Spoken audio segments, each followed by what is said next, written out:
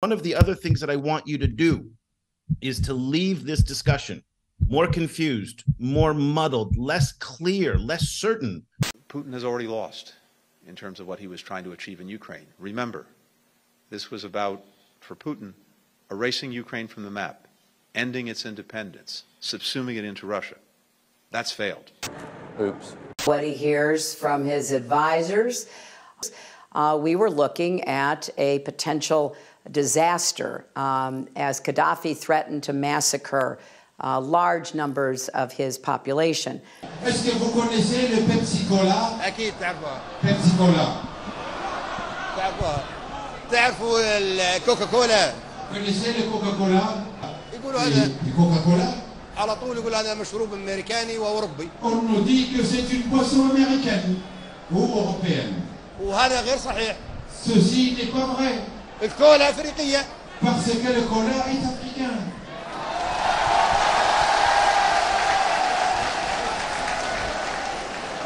هم أخذوها منا مادة Ils ont خام. pris notre cola مادة خام رخيصة. comme matière première. رخيصة. Oui, presque gratuit. وصنعوها. Ils l'ont utilisé, usiné, je ne sais pas. عملوها مشروب. Ils ont fait de ceci une boisson.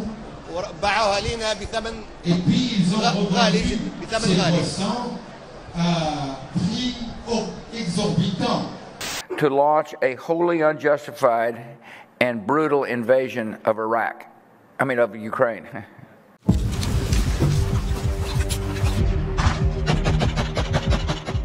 It's been more than 6 months since Ukraine launched its highly anticipated counteroffensive. The goal was to decisively push Russian forces back, liberate communities, and seize momentum on the battlefield. At best, it's been a deadly, grinding slog. Others have dubbed it a failure. So what's Ukraine up against? A sprawling, well-defended front line, and now also growing political friction. President Zelensky, what does it mean if you don't get aid by the end of the year? Ongoing skirmishes between the United States and the Iran-backed Houthi rebels in the Red Sea are further legitimizing concerns that the war in Gaza will expand to a broader war in the region. To get a message to the Iranians, keep the American hostages until after the election, and the Reagan administration will give you a better deal. That stunning reporting this weekend by the New York Times is prompting a rethinking of presidential history.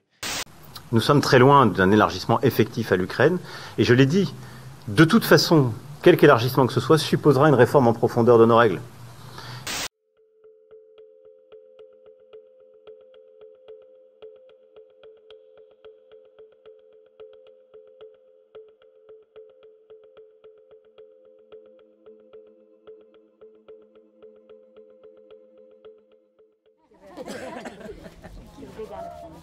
Thank you. May God bless you. Thank you. God bless.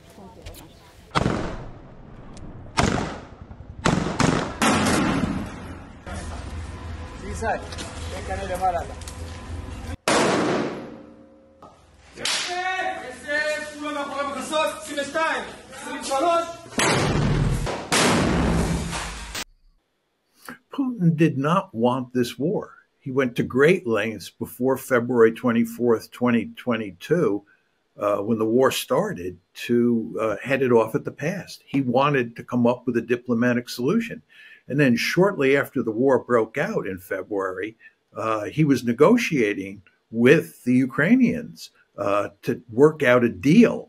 And at that point in time, he was not talking about incorporating any Ukrainian territory, save for Crimea, which had already been annexed, into Russia. And all he really cared about, it's quite clear from all the reports of the people who were involved in the discussions, was NATO expansion into Ukraine. He wanted a neutral Ukraine. And if he had gotten a neutral Ukraine, this is right after the war started, I believe there's a good chance the war could have been shut down. But it was the Americans and the British who moved in and basically told Zelensky that he had to walk away from the negotiations because we believed that we could win the war, we meaning Ukraine plus the West. And in 2022, it actually looked like that might be the case. But now it's quite clear that 2023 has been a disastrous year for the Ukrainians. And if anything, the Russians will win the war.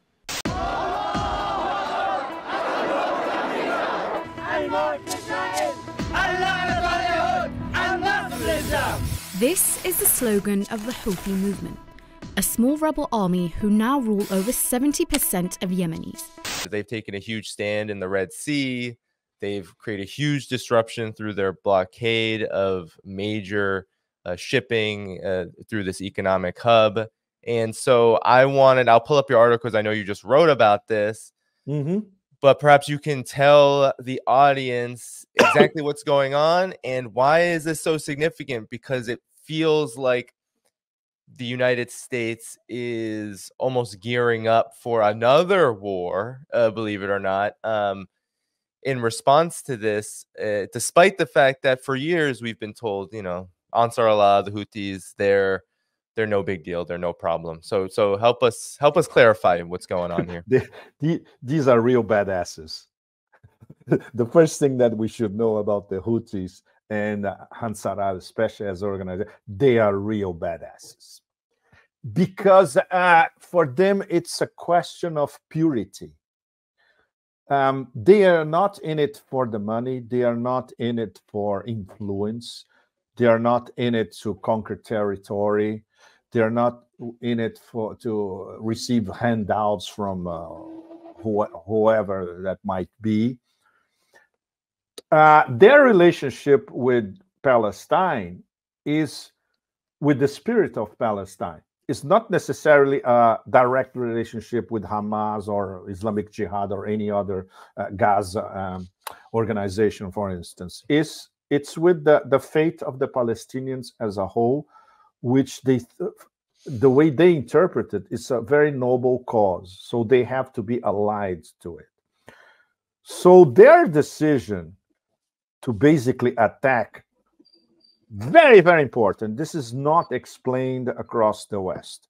This is not a blockade of the Bab al-Mandeb or the Red Sea. This is a blockade of ships that are going to Israel or delivering whatever it is to Israel. It's a completely different. If you just imagine, compare what's been happening for the past day or two, where Russian oil tankers, they travel the Bab al-Mandeb Red Sea undisturbed. And the Yemenis already said that on the record. No, we won't do anything against Russian ships.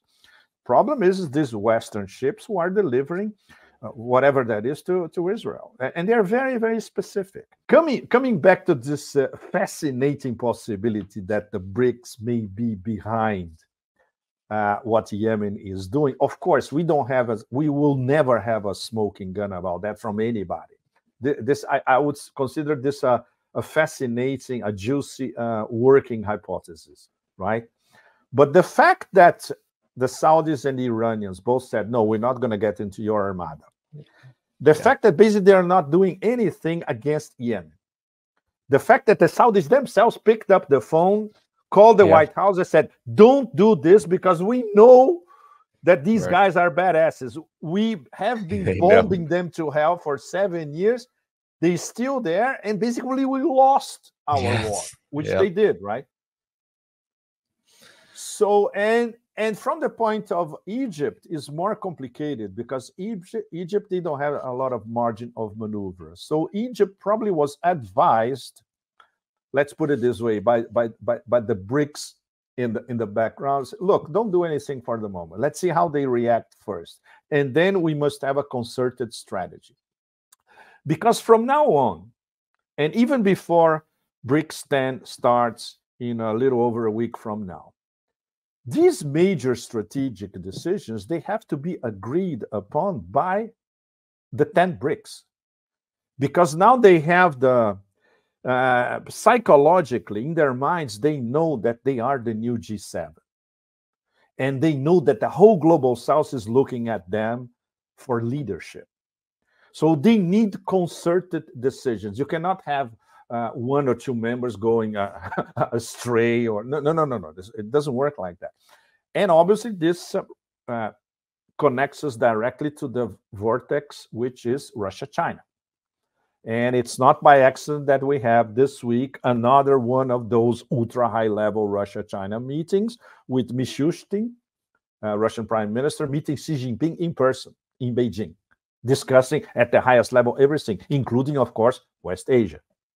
More confused, more muddled, less clear, less certain about what China is doing in the global south. It started really when the Obama administration rejected China's appeal for a greater share and a greater stake in the International Monetary Fund. China then turned around and said, listen, if you're not going to give us the room to move in the international system, then we're going to create our own space. It's not a one-for-one like.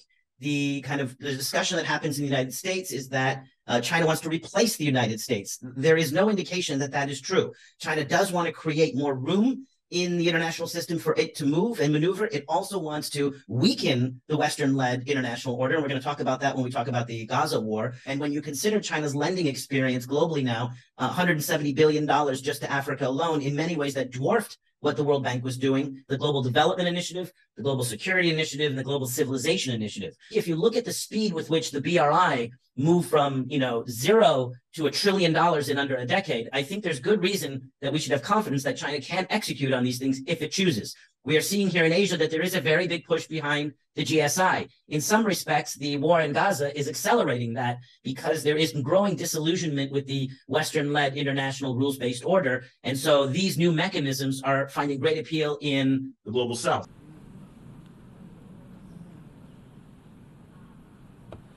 The voting has been completed. And please lock the machine.